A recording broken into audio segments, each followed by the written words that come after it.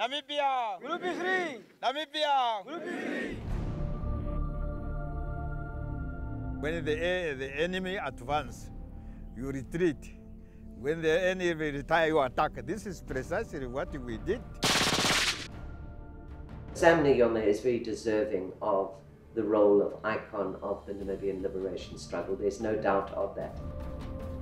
But I could not really believe that his entire tanks and armed cars and jet fighters were wiped out.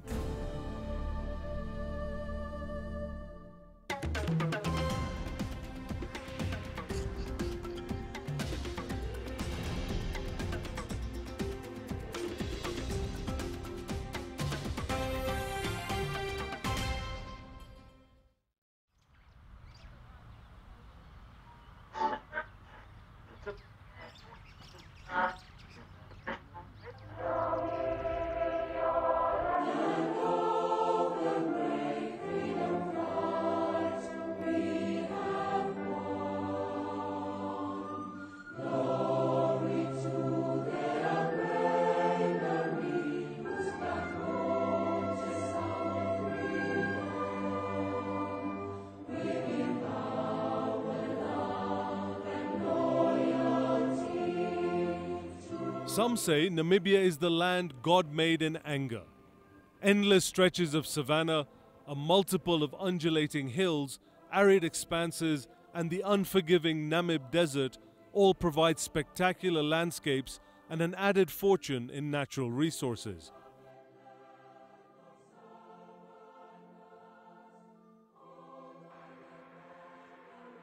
As the Atlantic Ocean meets the oldest desert in the world, it is a truly spectacular and almost frightening work of nature.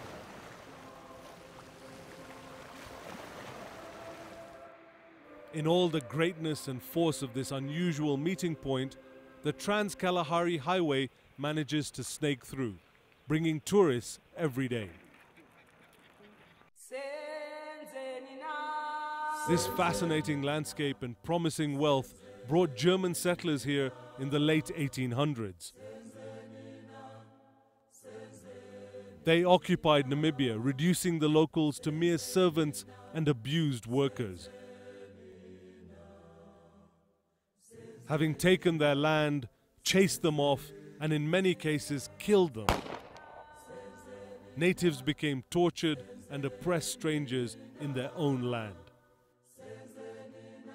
The Hereros and the Nama people of Namibia were the victims of the first genocide of the 20th century in the world. But the locals would stand up and fight to take back their lives and their land and seek freedom.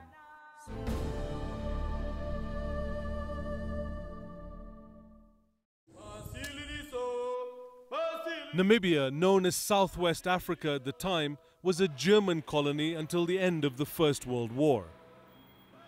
Between then and 1990, Namibia was occupied and controlled by the then apartheid South Africa. Dr. Sam Shafisuna Nujoma was born in the northwestern part of Namibia in 1929. Like all boys in those days, he looked after his parents' cattle and assisted with home chores, including farming. After finishing his primary education in his hometown, he moved to Walvis Bay in 1946 to try and get a job. It was in Walvis Bay that he was exposed to modern world politics by meeting and interacting with soldiers from South America and Europe who had been brought there during the Second World War. At the dawn of 1949, Sam Nujoma went to live with his uncle in Windhoek, where he began working for the South African Railways. During this period, he attended adult night school at St. Barnabas in Windhoek's old location. The old location was going to prove to be pivotal in Nujoma's fight against apartheid and colonialism. Colonialism was terrible here in Namibia. African children were taught that they have half a brain to those of the whites. And apartheid here, as you heard it, every public place like this restaurant, they must have 2 doors, or even you don't come near the restaurant, you are sold through the windows. During the 1950s, the Windhoek municipality and the South African colonial administration decided to forcefully move the residents of the main location 8 kilometers to the north of the city, prompting the evicted people to give the new location the name Katutura, meaning the place where we do not want to live. For a number of reasons, most residents did not want to move. They had owned the land in old location, whereas in Katutura, all land belonged to the municipality. The newly allocated lands were also a lot smaller than those in old location, effectively forbidding the creation of gardens. Professor Mburumba Karina is a veteran of the struggle. He remembers those days vividly. The whites, under the apartheid government, have always regarded blacks as not being clean. So they must be kept very far away from white people. When the blacks got to their old locations, they started growing pepper trees, eucalyptus trees, and since the place was a hill, it started looking beautiful, and they decided that blacks cannot live in beautiful places like that. Only whites have to live there. They decided to move blacks to this Katutura. Economically, black residents were worse off after the move because they now had to pay rent to the municipality and they needed a bus to reach their workplaces in town. Old location had been in walking distance. Dr. Nujoma's passion for politics and a yearning to see his people free from the restrictive pass law system compelled him to resign from the South African Railways in 1957 at the age of just 29. He also had a yearning to see his people free from the restrictive pass law system that prevented blacks from moving freely around the country. The pass laws required black Africans to carry identity documents in the form of a reference book when outside set areas. The pass laws are considered one of the most grievous methods that the South African government used to enforce apartheid. That's the exact picture. Yeah, that's exactly the picture. Yeah. Very importantly too, Sam Nujoma had found inspiration in the words and actions of the early Namibian resistance leader Hendrik Witbooi, who fought many battles against German occupation in the 1800s. Hendrik Witbooi and other traditional leaders such as Chief Maharero, the Herero people, those were, to us, they were revolutionary. We were inspired by them. Hendrik Witbooi, for example, died in combat at Farahras in 1905. So this is written. Now, when we see him, a picture of him with a rifle, we say we must get this rifle. So, but how to get them? Together with his comrades, he also organized resistance against the forceful removal of the inhabitants of the old location to the new township of Katutura, which was based on the apartheid policy of racial segregation. This resistance resulted in the massacre of 12 innocent, unarmed people on the 10th of December 1959. The Boers would not tolerate just equality to them is an insult.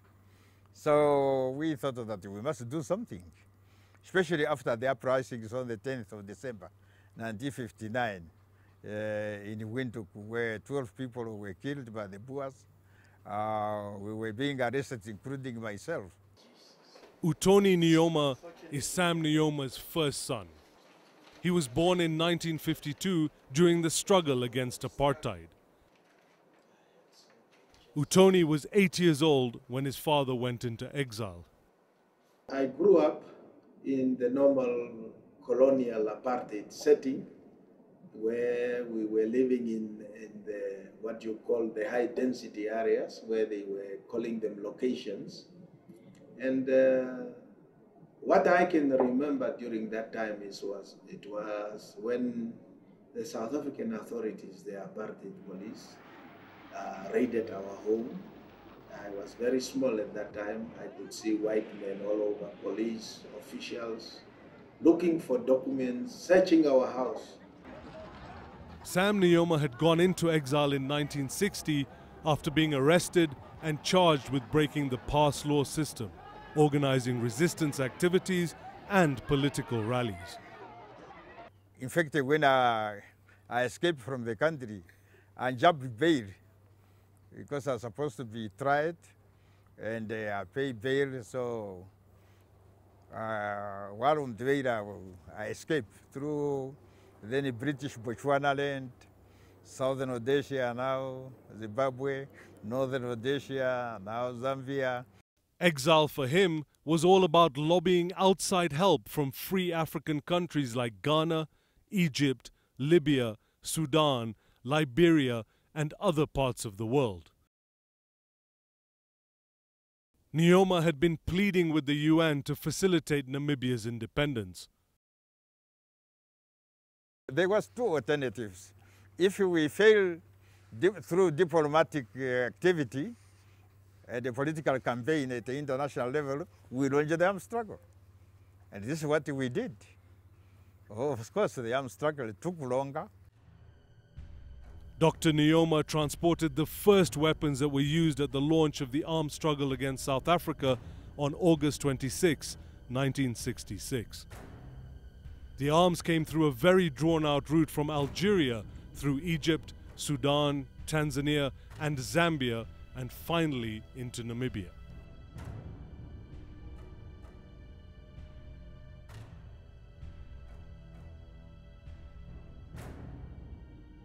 If you go in exile and they obtain firearms to fight against the Boers, and this is precisely what we did.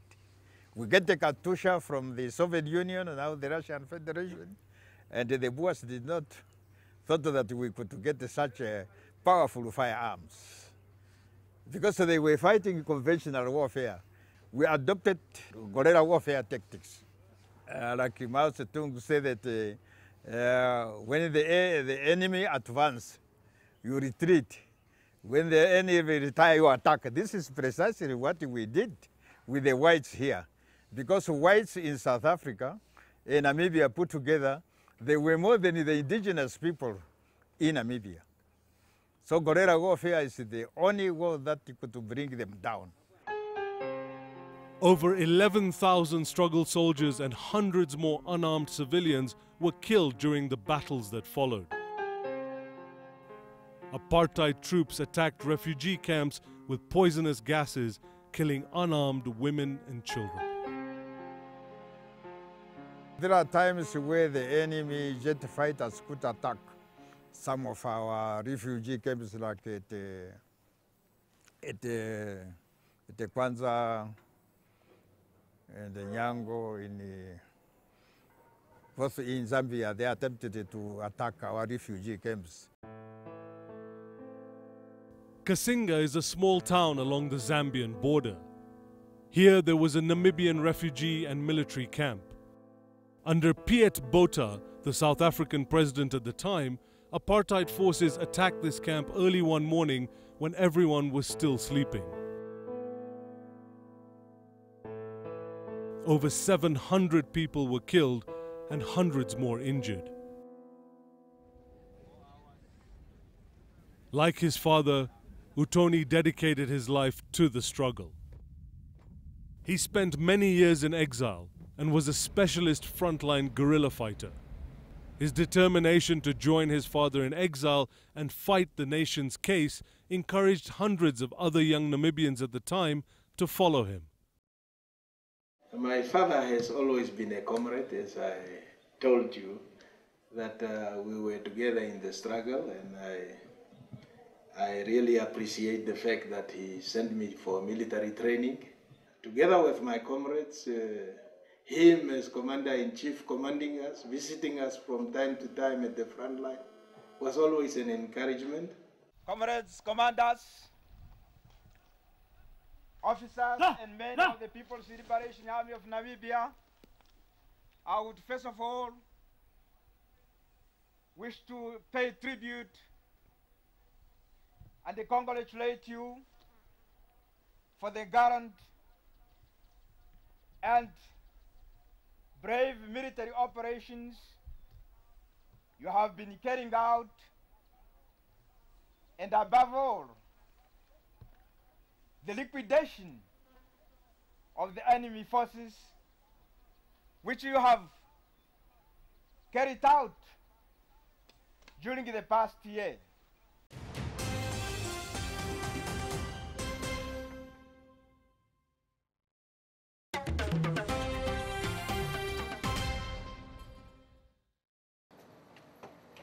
Anyway, maybe it's a good thing, for the international. Veteran journalist and founder of the Namibian newspaper, Gwen Lister, lived through the struggle, reporting about it in her writings, and got to know Sam Nujoma intimately. Well, Sam Nujoma is undoubtedly the icon, or the main icon, of the Namibian struggle for freedom and independence. I first got to meet him in 1981. He was incredibly committed to Namibian independence and freedom, and I do recall meeting him very often in those days. All he really wanted to talk about was Namibia and the fact that one day it would be free. As the struggle continued, international support for Namibia's independence increased. Of course, at the end, the MPLA government in Angola and the Cuban international forces with the Namibia Planned People's Liberation Army Namibia's SWAPO's military wing, at the critical naval battle, we attacked them, but I could not really believe that his entire tanks and armed cars and jet fighters were wiped out. The UN was compelled to implement Resolution 435, stipulating the withdrawal of the apartheid government of South Africa from Namibia. In Namibia's first democratic elections, SWAPO, the organization spearheading the fight against apartheid, gained a majority. Mr. Sam Nujoma, President-elect of the Republic of Namibia, being saluted and greeted. Sam Nujoma was elected to be the first president of the Republic of Namibia. On 21st March 1990, he was sworn in as the President and Commander-in-Chief of the Namibian Defense Force. Joyous greeting from the crowd. Mr. President-elect, I congratulate you on your election. The people of South Africa join me in wishing you and the people of the new nation of Namibia prosperity and good fortune.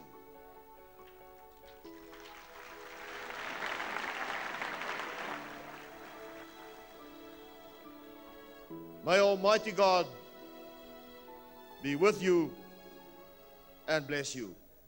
I thank you.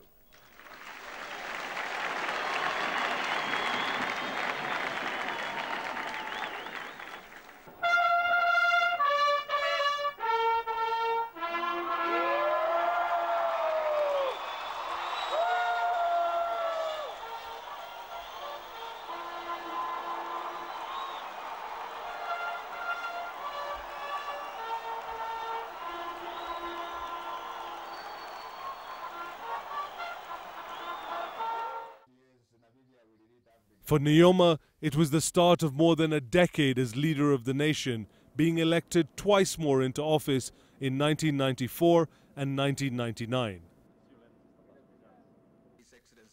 However, his government had its fair share of problems, and as with many founding fathers, he did not respond to criticism very well, especially from the press. In the same way as we had cast an eye of scrutiny on what the apartheid regime was doing, so too we felt that we should be the watchdog over the new government. And I think this was where misunderstandings came between ourselves and the SWAPO leadership. The president eventually decided that the Namibian was being anti-government in its reporting, and he put a ban on government advertising in the Namibian and government purchasing copies of the Namibian in 2000.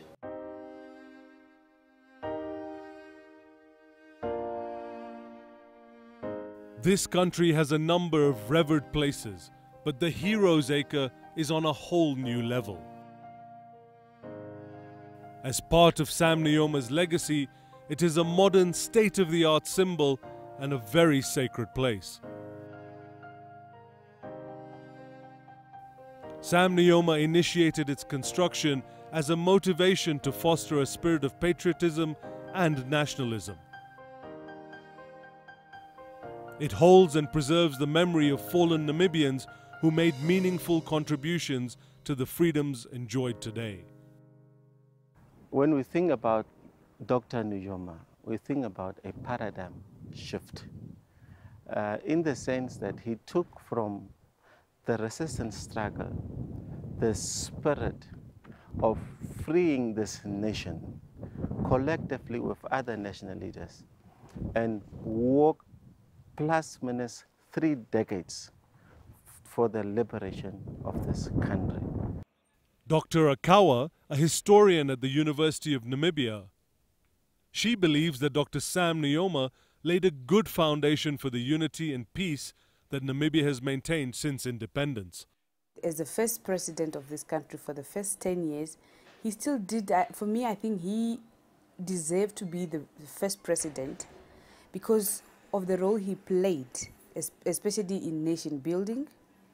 I mean, you can imagine how scattered the nation was, how unsure they were.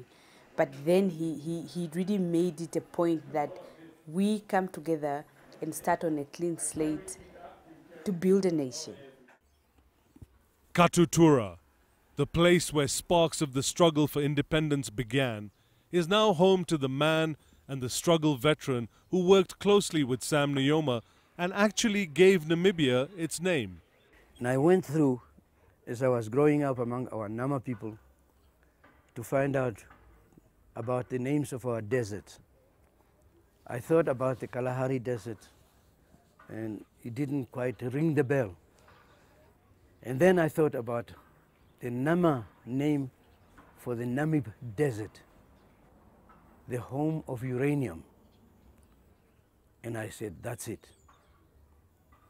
I decided to name our country, when it is free, the Republic of Namib.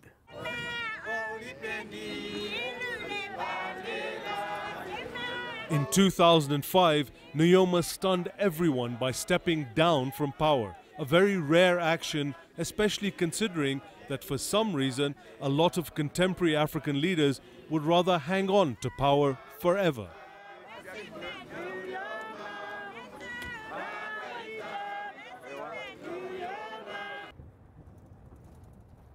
"10 years on from retirement, Nujoma is still a very busy person. Now, though, he occupies himself by mostly spending time at his citrus farm and cattle ranch in the north of the country, where his foundation is also constructing schools and health facilities for the local communities. You see, this is from grade 1 to grade 10, but it's going to be extended up to grade 12 for all the children whose parents are farm workers. Up to now, after independence, they don't attend the school. The whites, they send their children to boarding schools in towns like Windhoek and other towns. The rest of the African children remain. So that I will start now here that every child must attend the school in the country. Because education is the key to knowledge. This is the key to power. I bought this farm after independence, of course. Because before independence, no black would be allowed to buy land. anti-apartheid regime.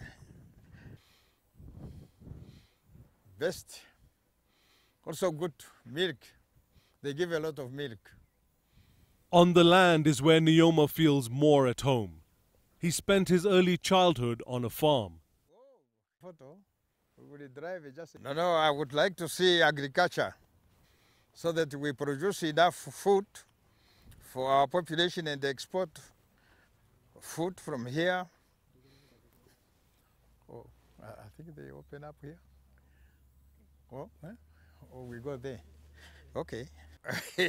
Yeah, naturally, in Namibia, from the northern region where I was brought up, the people are farmers.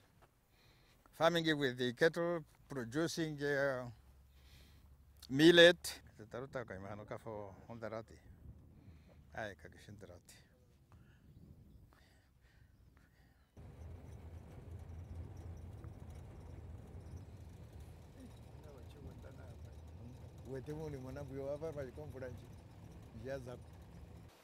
You can see here Fidel Castro, Nelson Mandela, President of Namibia, President José Eduardo Santos, myself. This is the Cuban, this is President Agustin Neto of Angola. Here in 1976, President of Angola and myself. And this President of Pohamba with myself in 1967. It was in Cairo, in Egypt. Back at his home, Sam Nujoma acknowledges and is always quick to show appreciation to fellow African leaders who helped him in advocating the independence of Namibia. Yeah, this is with my family. This is my mother, my sister, and my sister who's behind me. And this is my brother. This is my father and my mother. And this is my wife now with the children. The elder one, Utoni. Utoni is here. And this year he passed away, and this one is a big girl. The girl also passed away. Here I was addressing the speech in Walvis Bay. Here I was addressing a rally. This is just the picture. Here we are dancing with the girls in the bush. And this is Dr. Indongo. He was the medical doctor we trained, and he was my personal doctor during the war. From his childhood to him fighting for freedom, one thing is evident. Sam Nujoma has always loved Namibia, the land, the people, and most importantly, the freedom.